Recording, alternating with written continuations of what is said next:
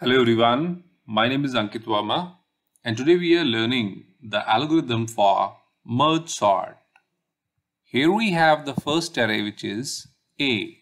The size of array A is R. We are assuming that here the array starts with 1, so then 2 and 3. So these are the index values. So here R signify the size of array. That means the array size is 3. We have next array that is B and the size of array B is S. So here the index value starts from 1 and 2. That means B is having the size that is S, which is 2. In array A, let us suppose that we are having the elements which is 2, then 5 and 9. Similarly, in array B, we have the elements, let's say 1 and 4. So here we are taking A and B. So these are two arrays which are sorted. So merge sort says when they are merging the arrays, they should be sorted. And they have R and S elements. So we can see that array A is sorted, which contain R elements. That means 3 elements. And array B is sorted, which contain S elements. That means 2 elements. Merge sort algorithm combine or merge A and B into an array C. So here we will take one more array whose size will be n. That will be equal to R plus S. So here we are having the size of next array that is n, which is equal to R plus S, and we know that R is the size of first array which is 3.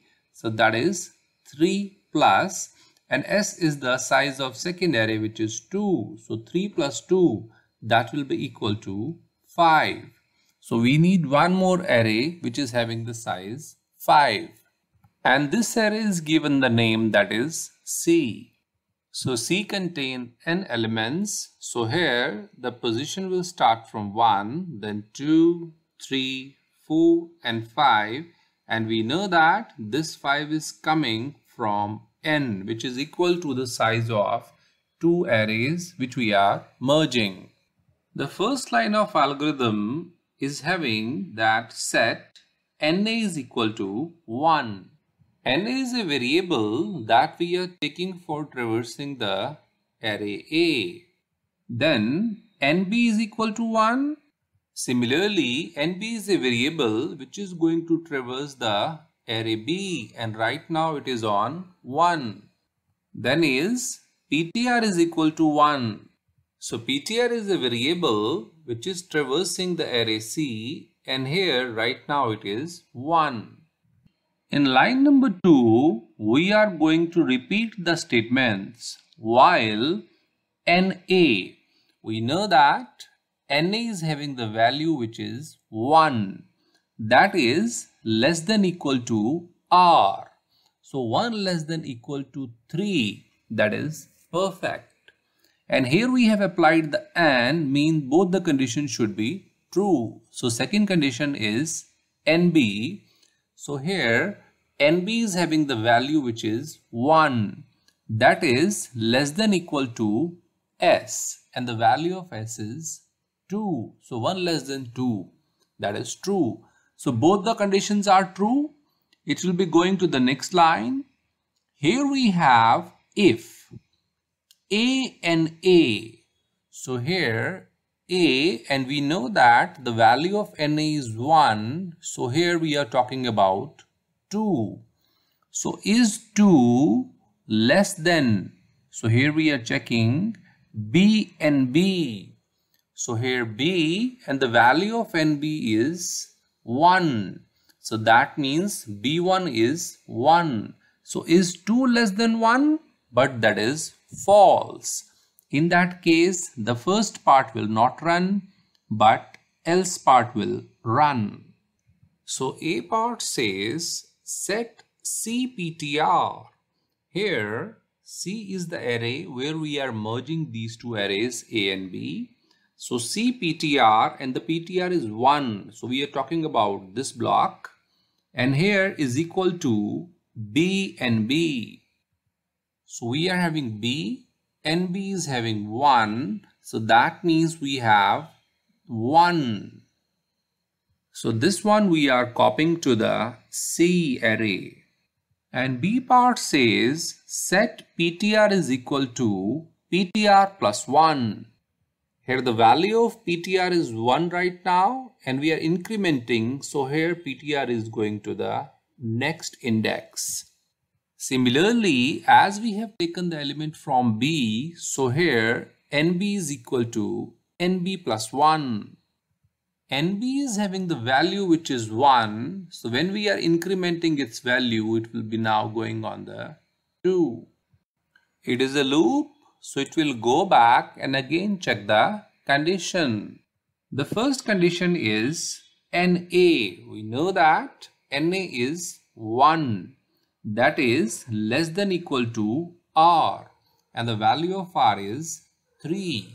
So 1 less than equal to 3, that is true. We have AND means both the condition need to be true. So NB and the value of NB is 2.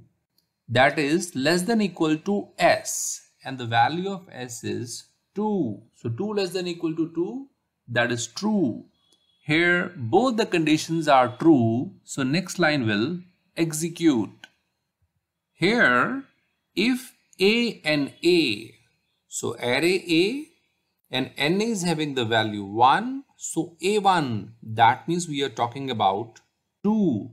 So is 2 less than B and B. So here B is the array and NB is having the value which is 2. So we are talking about 4. Is 2 less than 4? That is true. So here true part will work. So here set CPTR. Now C is an array and PTR is having the value which is 2. That is equal to A and A. So A is an array, NA is having the value which is 1. So A1, that means we are taking the value 2 and we are putting inside the CPTR. So now 2 is copied into array C. The B part is saying set PTR is equal to PTR plus 1. The value of PTR is 2, which is now incremented to the 3. And in the same manner, NA is incremented by NA is equal to NA plus 1. The value of NA is 1, which is now 2. We have copied the element 2 from array A to array C. That's why their index positions are incremented so that we can work with the next element. It is a loop, so it will be again going back and checking the condition.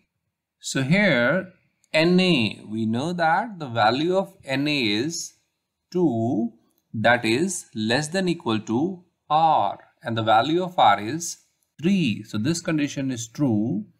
And NB, so the value of NB is 2. That should be less than equal to S. And S value is 2. So that condition is also true. So both the conditions are true. So in that case, the next line will execute. Here, if A and A, so A is the array and the value of NA is 2, that means we are talking about A2 which is 5. That is less than. So that means 5 less than B and B. So here B is the array and NB is having the value which is 2. That means B2 which is 4. So 5 less than 4. The condition is false. So here first part will not run but else part will run. In the else part we have set CPTR. So array C and the PTR has the value which is 3. So we are talking about this block, which is C3, that will be equal to B and B, and B and B, which is B2. So here 4 will be copied to the C3 position. Here we are copying the element from array B to array C. That means B and C, both index value will be incremented. So here B part says PTR is equal to PTR plus 1. The value of PTR is incremented from 3 to 4.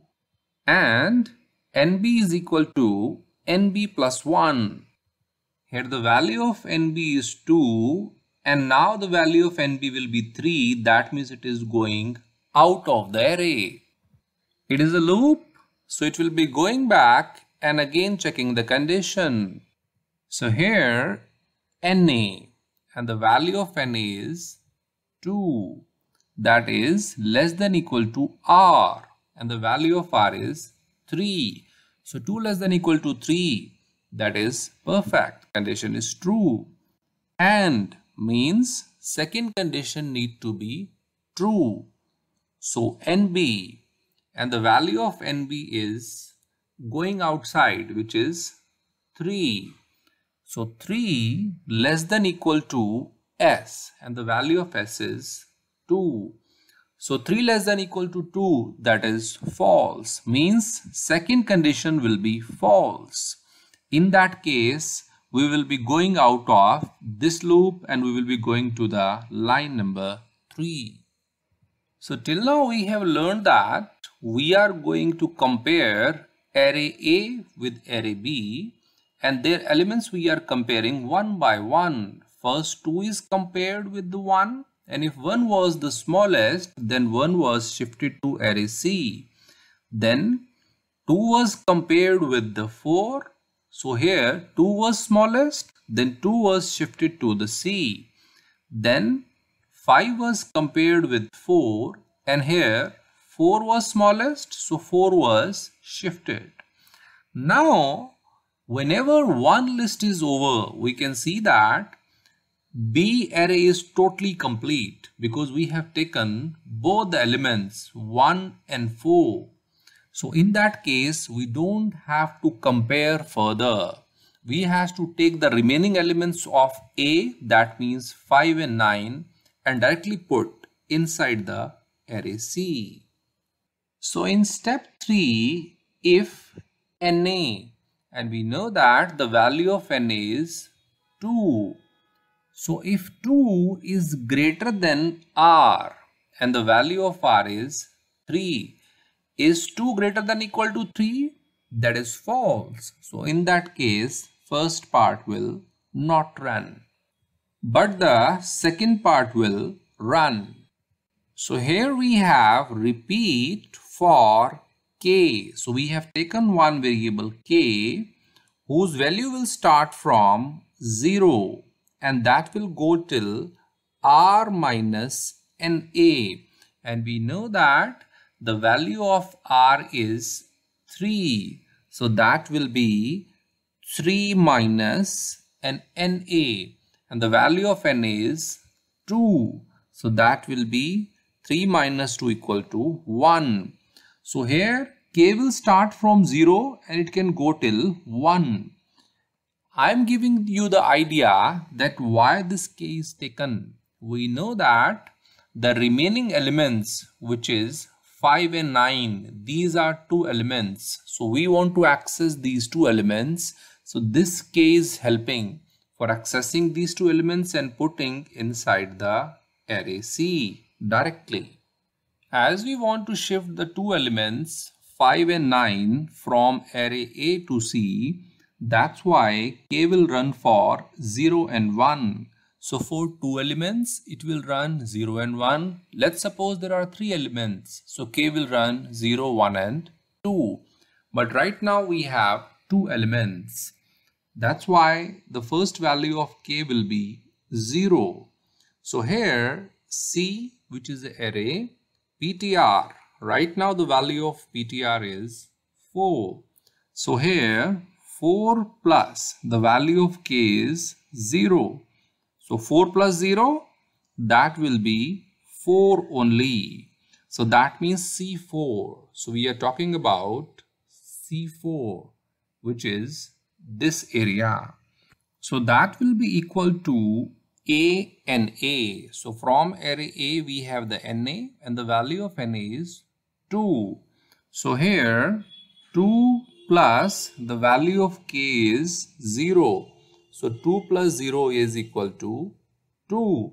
So we are accessing A2. So here A2, which is 5. So we have accessed 5 and we have placed at C4. So one element is successfully copied. It is a loop. It will be going back, and again here checking the condition, we know that K have worked for 0, but it can go till R minus NA. That means it can go till 1. So here for the value of K1, we are going to run this. So here C PTR. We know that the value of PTR is still 4. So here 4 plus the value of K is 1. So 4 plus 1 means 5. So here we are talking about C5. That means this place. That will be equal to A and A. We know that NA is having the value which is 2. So here 2 plus the value of K will be 1. So here 2 plus 1 will be equal to 3. So here A3, which is 9. So this 9 we have copied. It is a loop, so it will go back, but here we know that K can only go till R minus NA. So we have already achieved R minus NA, that means 1. So for 1 K have already worked. So here next line will not work and we are going out, and here line number 4 says exit.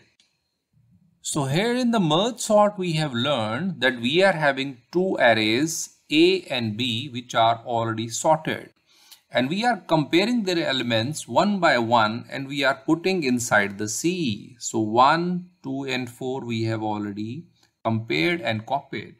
Whenever one array is complete, let's say array B is already complete, in that case no comparison will happen, and all the remaining elements which are 5 and 9, they will be put to the array C directly. So here we can see that in array C we have merged array A and array B, and we are having all the elements into the ascending order or the sorted order. So 1, 2, 4, 5 and 9. So these are the sorted elements using merge sort.